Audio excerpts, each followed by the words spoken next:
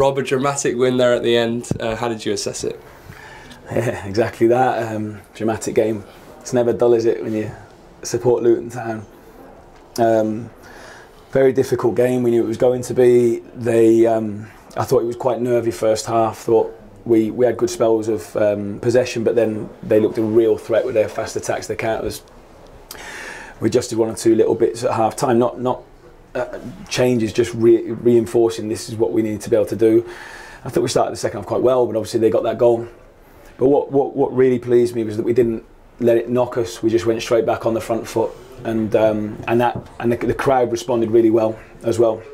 So it was both the crowd and us. So big thank you to them. And I thought, yeah, I felt like it was coming. So yeah, to turn it around, and we've had 1.5 really difficult games against them this year, for very different reasons. And to come away from Bournemouth the first time, you know, beside ourselves, and the second time for footballing reasons the same. And yeah, it feels nice today to be able to turn one around. I want to talk about your substitutions as well, because how did you think their impact was? I thought, yeah, it was immense. Yeah, I thought, look, everyone today played their huge part, but the impact from the subs was brilliant, and we've had that a lot this year, haven't we? And we got the double speed on both sides. I thought Fred and Issa worked really hard down that right and worked well. Bez just lands on things. He's always there. He's in the box, and when we need a goal, you know, he's in that right area. He got that sort of tackle assist, if you like, for Clicker, and yeah, Corley put the cross in for Carlton's winner as well. So huge impact from the subs.